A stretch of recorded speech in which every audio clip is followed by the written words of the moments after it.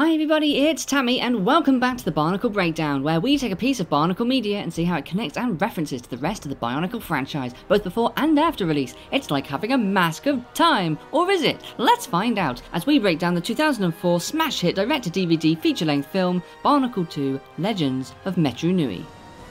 It's neither been confirmed nor denied if the Miramax logo actually exists within the Bionicle universe. For all we know, it might actually still be sitting at the bottom of the Silver Sea. As with Mask of Light, the movie's opening sequence is set in an homageous circle. The circle presented here appears to be near the Great Barrier, with some artistic license thrown in. This would make sense as the novelisation makes it clear that this opening sequence and narration is Turaga Vakama telling the story of events from 1,000 years ago to the Toa Mangai and Matoran. The fallen Toa whom Turaga Vakama refers to in the opening are the Toa Mangai, a team of 11 Toa originating from different lands. Lacan was their leader and, at the beginning of this movie, seemingly the last surviving member. Toa Tuyet and Nadiki were expelled thousands of years ago prior to the story. However, the remaining 8 Toa have only been killed in the past 18 months, after being deliberately sent by Pterodax, disguised as Duma, on missions away from the city to be murdered. The Dark Hunter Eliminator is responsible for the death of at least 2 of these Toa, and the chronicler at the time, Kodan. The word Mangai means guardian in Matoran, and on Metru Nui, the Toa Metru would name the Mangai volcano in memory of their fallen heroes. Originally a Matoran crafter, at this point in the story, Lacan has been a Toa for a little over 7,000 years. Turaga Duma had some involvement in his transformation. It is the recent disappearance of his comrades that has prompted Lacan to retrieve 6 Toa stones from the Great Temple and imbue them with his Toa power. By the way, this is chronologically the earliest event depicted in the movies. The set version of Toa Lacan's Kanohi How looks somewhat different to the version that we have been familiar with from previous years. Greg has referred to this as a regional variation. The novelisation also describes his mask as being yellow, which would back up his depiction in the movie and would suggest that the set is actually inaccurate in that regard. What do you think? Time for me to get my spray paint out again? 1001 years from now, during Pterodax's reign, this sculpture field will be the site of a conflict between Makuta's forces and the Toa Mari. Look, it's a teeny tiny muscle crab, I wanna pet it, it's so cute. Whilst Toa Lacan is delivering the Toa stones, Onua is pondering about Akmu just before Lacan arrives. Oh my god, it's Fazola! When Nua has just received a shipment of dormant Borok, and the vehicle Matau is testing was designed by Nuparu. Matau collision count 1. Nuju's telescope indicates scan and lock. Vakama's tool is called a fire staff. They are also wielded by Tanok Va. Vakama will carry this throughout his time as a Toa, and it will eventually become his Turaga badge of office. In the novelisation of the movie, Vakama tries on the mask to see if it is powered. This ability would later be used by Huki when he finds a Seletu in 2006. Vakama's robotic assistant is called a fire drone. Its CGI model is a tiny Matoran head on a tiny Borok body. I don't know about you, but I can't decide if I want to pet it or step on it. Toa Nadiki's portrayal of his teammates, a mutation into a 4-legged being, are chronicled in the short story Birth of a Dark Hunter from the Bionicle Encyclopedia 1st edition, and a flashback in Legacy of Evil. In the novel, Lacan actually shouts his warning to Vakama as he is being dragged away, so perhaps Vakama isn't purely hallucinating. Vakama appears to have returned Lacan's greatswords to his forge. As a Turaga, Lacan would have a shield that appears to be a shrunk version of these. If they are the same tool, it's not clear how he reacquired it. Lacan's Toa tools are in fact quite an accurate reflection of his character and story, as he mainly uses them not for offense, but for protection and evasion, putting the mission and the lives of those he is protecting above vanquishing a foe. At this point in time, Duma, the real Duma, has been Turaga of Metru Nui for about 15,000 years. He was himself previously a Toa of Fire and leader of his own Toa team. I like that Lacan was able to essentially leave a voicemail at the Toa Suva. Yes, Nakama puts her Toa stone into the Ko-Metru symbol, but the Suva is only activating the Toa energy to transform them into Toa and unlock their existing elemental powers, so it doesn't really matter, though I suppose it's always possible that Nakama gained the ability to generate chilled water. A slight digression, but I like to think that Lacan transformed into a Turaga during this moment, and that it gave him some comfort while in prison to know that his mission to create a new team of Toa had succeeded. Apparently the much more boring canon answer is that he just decided to become a Turaga, which, dude, they could have really used your help. The newly transformed Toa Metru collect their tools from the Toa Suva shrine. They also acquire elemental Toa discs bearing their likenesses and names. The Suva also contains an additional disc bearing Nuri's likeness as part of a plan by the Order of Metru Nui to deceive Pterodax. It's complicated. Matau collision count 2! Following their transformation, Pterodax ensures that the Great Temple is closed to the public and guarded by Vahi, forcing the Toa to sneak in on return visits. The phrase fire spitter is an insult borrowed from the dialect spoken by lay Matoran. This was called tree speak in previous years, but was confirmed in 2006 to be originally known as shoot speak on Metru Nui. Like Lewa in Mask of Light, Matau is the only lay character to speak in the movie, aside from Kongu's cameo, and therefore the only character to use it regularly in Legends of Metru Nui. This monument that Nakama reads from appears to be the same device Lacan retrieved the Toa stones from. This montage seems like a good point to talk about the timeline of this movie. And oh my god, the timeline of this movie! It's not actually as complicated as it seems. Aside from being a prequel to the 2001-3 story, it does at least tell its story in chronological order, and just has lots of other stories that slot into it at various points. The first half of the 2004 story takes place during this montage, including the novels Mystery of Metru Nui, Trial by Fire, and comics 16, 17, and 18. During these stories, the Toa Metru find the Matoran who know the locations of the Great Discs, Matau Collision Count 3, and defeat the King Root of the Morbuzak. The Morbuzak was engineered by pterodax to herd the Matoran population into a concentrated area and make them easier to subdue. Following this, during the novel The Darkness Below, the Toa are en route to the Colosseum when they are diverted to the Metru tunnels and encounter the shape-shifting Vahi Kraka. The cumulative drain of their elemental abilities during these battles leaves them unable to use their powers for most of the movie. Pterodax/Doom's transmission is made a lot more authoritarian in the novel by the following detail. Those who attempted to approach the screen, or turn away from it, were stopped by Vahi squads. Nivok is believed to be the name of this individual member of an otherwise unnamed flying Rahi species. In the novelisation, the Toa have interrupted an Akalini disc-tossing tournament, which is likely the Great Contest referred to by the false Duma back in Vakama's workshop. This is the first appearance of Lei and Co-Matoran in the films, as they did not appear in Mask of Light. Despite all Matoran on Metru Nui having a triangular torso design, only Vakama and his team have this in the movie. Presumably this was allowed the production team to reuse the existing Matoran models from Mask of Light. Vakama and co also seem to be the only Matoran in the city who wear the great versions of the Huna, Rao, Mahiki, Matatu, Kamau, and Ruru. Taraga movie likeness would appear alongside the Colosseum 4 years later in the final comic of 2008, when Pterodax reveals that he has taken control of something much bigger. The only Vahi that appear in this movie are the Po-Metru Zadak and the Onu-Metru Rorzak. They both carry staffs of erasure, normally carried by the Lei-Metru Vorzak. My rationalisation for this is that they were reconfigured to aid in Pterodax's plan to subdue and wipe the memories of the Matoran. Vakama uses a series of weaken and reconstitute at random Kanoka discs to destabilise the base of the statue. Matau Collision Count 4. The Dark Hunters Nadiki, Cracker and Eliminator have essentially been hired by Pterodax from the Shadowed One. Cracker lost the use of one of his eyes in a previous job during an altercation with Makuta Gorast. Whilst Cracker is a complete idiot, he is also very loyal to the Dark Hunters, which is why he is often paired by the Shadowed One with Nadiki, who has a history of disloyalty. Kongi wears a Konoe Ruru in this film rather than his more familiar Miru. I was very disappointed. The future Toronika is prepared to risk exploding the entire system to save his own life. Make of that what you will. We never find out if this container breached the outer chute and fell onto someone's head. Matau Collision Count 5! This poster of Taraga is captioned with "Play well," a phrase well known to LEGO fans. The fact that the Great Discs can be combined appears to be a revelation to Vakama, despite this being a very common technique to create new powers for masks and discs. To be fair, he may have considered the 6 discs powerful enough individually, let alone combined. Comics 19, 20 and 21 take place at some point while Vakama, Nakama and Matau are on the run, but it's difficult to slot them neatly into the events of the movie. In Comic 19, the 3 Toa are pursued by Vaki to Lei-Metru. Nakama is briefly indoctrinated by the Vaki Bordak, Vakama discovers the jetpack function of his disc launcher, which seems to be convenient forgotten about in the film, and they stow away upon an airship. Meanwhile, Onawa, Wenawa and Nuju make a futile attempt to escape from underground while being escorted to their containment cell.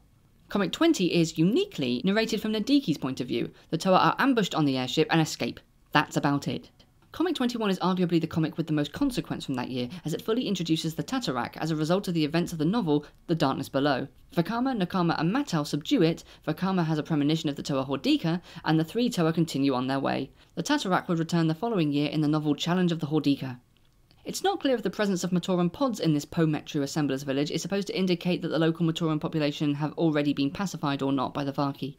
The deflection ability of Nakama's Hydro Blades is pretty cool, just saying. This doorway in Po-Metru is shaped like the Konoe Krakan. Perhaps it was built a long time ago when the Makuta were still well regarded by the Matoran.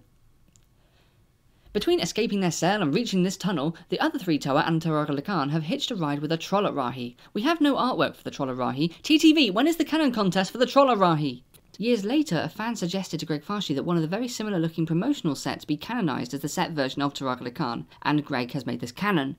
The comatose Taraga is confirmed in the novelisation to not be wearing his Konoe Kirill, as Pterodax is using it.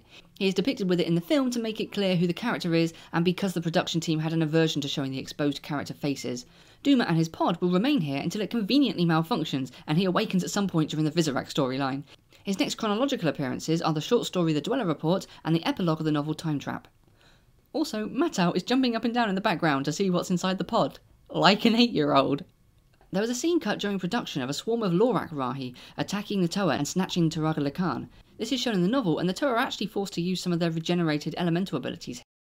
This is a mirror of sorts that Makuta uses to talk to himself. It is later implied in Web of the Visorak that this device was also a countdown to Pterodax's plan. This makes some sense, as Metru Nui is actually falling comatose to a virus that was inflicted upon him by the Makuta 300 years ago.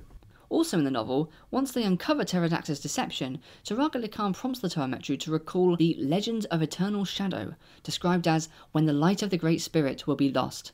It is unclear if the prophecies of the Toa Mata are related to this. Matau's proposition is non-canon, and no, this does not mean Matau was quote-unquote cop-blocked by Greg. No one is entitled to anyone else's booty. Respect consent, y'all! It's not clear why the Vahi transport just descends from the air. Up until this point, the Matoran have had a fearful respect for the Makuta ever since the Archives massacre about 80,000 years ago. Look it up, it's grim.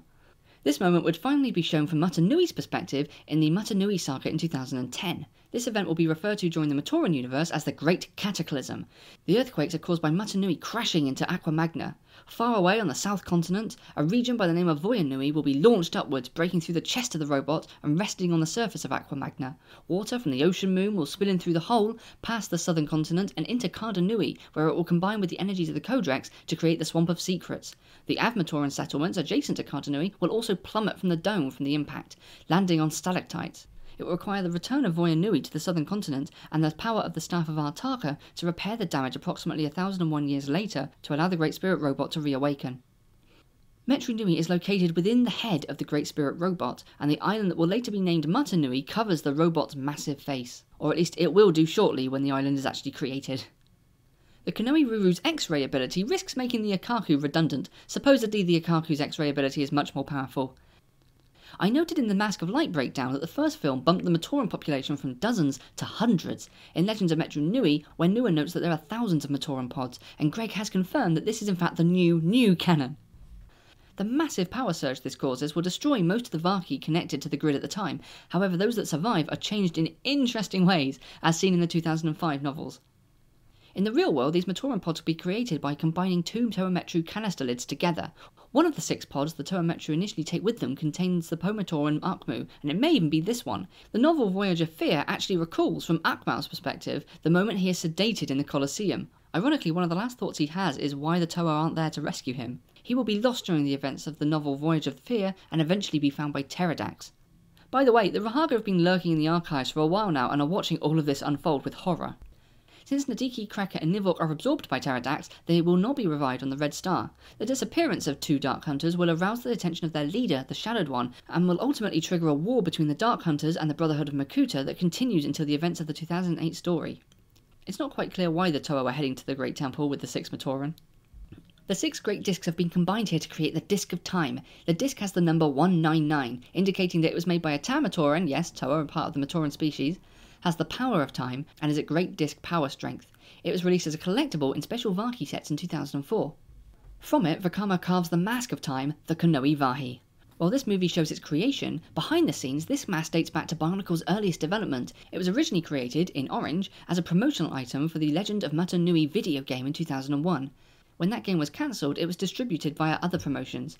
It was finally introduced into the story in 2003 during the Barok Kal arc, set 1,000 years after this movie, more or less. It was originally referred to as a Great Mask of Time, however in later years it would be retconned into the newly created Legendary Mask power level, along with the Mask of Life and the Mask of Creation. In its debut, the Konoe Vahi is depicted as gold in colour. After losing it during this fight, Vakama will later retrieve it from the Silver Sea in the novel Time Trap, where due to damage it is leaking time energy and has rusted into orange. One of the antagonists from Time Trap, the Dark Hunter Voparak, will finally steal it during the 2008 story, and it currently remains in his possession on Spherus Magna. The 2008 podcast serial Dark Mirror introduced the Toa Empire alternative universe. In that universe, the Great Discs were retained by Artaka and he created the Vahi. In Bionicle G2, the Vahi shape appears in the background of several pieces of 2015 media, and explicitly in one of the graphic novels. G2 also has a Mask of Time, although it is only shown to cover the upper half of the face, implying that the 2 incarnations are somehow connected. The Great Barrier is the inner layer of the Great Spirit Robot's head casing. There used to be more routes out of it to other islands, but Pterodax ordered most of them closed. While not named outright, this film makes the first reference to there being other Makuta. This is the same form Pterodax was seen in Mask of Light, with the addition of Nivork's wings. He will lose these to the Shadow One during novel Time Trap, and apparently didn't bother to grow any more. This is the third time we've seen someone place a Kanohi on top of the one they're already wearing. The first was Takua with the Mask of Light, and the second was Pterodax with Duma's mask. Tahu was explicitly depicted in the comics switching to the Vahi from his Halnuva. This may be because he had a Suva to switch with, or more likely it's just artistic license. Pterodax's attack technique is called a Shadow Hand, and will later be seen wielded by the other Makuta in Karda Nui. Lacan is revived as a Turaga with a replacement mask on the Red Star, but due to its having malfunctioned, is trapped there along with a large number of other revived beings. Combining elemental powers to form a protodermic cage would later be used by the Toa Mata to trap the Barag. It is also the only use of the Toa Metru's elemental powers in the movie, for reasons mentioned earlier. Pterodax's setbacks concerning the Matoran and the Vahi will result in a brief rebellion by Makuta Icarax, although the Brotherhood's leader will quickly put an end to this. The novel Voyage of Fear is set soon after the main events of this movie, and in it the Toa Metru christen this transport the Lacan. It would later be abandoned on Metru Nui and eventually used to help build villages on the island. Lacan's memory would also live on in the Takoro legend of Lee the Surfer. Between this shot of the Great Barrier and the scene on the Metru Nui beach, the novels Voyage of Fear, Maze of Shadows, and the entirety of the 2005 story have taken place. Vakama has only recently rejoined his teammates after reclaiming the Kanohi Vahi and making a deal with Makuta for peace for 1 year. While the Toa Mata's canisters have already been launched and have landed in the Aqua Magna Ocean, the Toa Metru have already siphoned off some of their Toa power into Toa stones that are hidden around the island. It will be 999 years before they are found by Takua and used to activate a failsafe mechanism that summons the Toa Mata's canisters to the island, and the events of the 2001 story begin. According to BS01, the beach this final scene takes place on is Nahu Bay, the soon-to-be location of Garkoro, although I cannot find a source for this. The bay is named after Toa Nahu, another deceased Toa Mangai. All of the Matoran capsules have text that reads Capsu Ka. It's probably just a typo of capsule and they're being sent to Canada. Oh, I'm just kidding. The film's depiction of the Matoran emerging from their spheres does not reflect the fact that they have been shrunk. I don't know about you, but I was really looking forward to seeing Dinky Muktoran in movie form. It's probably a production limitation. In universe, it's possible that they reduced in size sometime after their reawakening. Canonically, the Matorans still have silver paint on their masks that denotes them as powerless. However, these will fade over years of exposure to the sun on Metru Nui. Takua's colour scheme here is red and blue, although at this point his secondary colours should be yellow. There appears to be a rendering error in the top right of Jala's mask, exposing part of his head. This is the only noble Kanohi howl seen in the franchise to date. No in-universe explanation is given as to why Lacan's noble howl spontaneously transforms to resemble a great version. This mask would later be taken by Kazani, reclaimed by the Toa Nuva, and returned to Jala. It remains in the possession of the now Toa Maria Fire. As a Toa Anika, Jala would later see a vision of Lacan as he descended the 777 steps on Voya Nui. The end of the initial credit sequence reuses 2 clips from Mask of Light, featuring the Howl Doorway in Makuta's lair and Turaga Vakama. The Matoran text at the end of the credits reads Best Matoran, Matoran Scouts, Assistant to Mr. Makuta, Set Doctor, Nivork Handler, Gaffer, Vahi Transport Captain, Security for Metru Nui, Master Builders, Stunt Riders, Stunt Double for Matau, and Kikanalo Wranglers. And that, my friends, is the Bionicle breakdown for Legends of Metru Nui. I really hope you enjoyed it. Thanks so much to their artists who let me use their material in this video. Links for all of them will be found in the description. Thank you so much as well for watching and for waiting, and I'll see you soon for another video. Bye!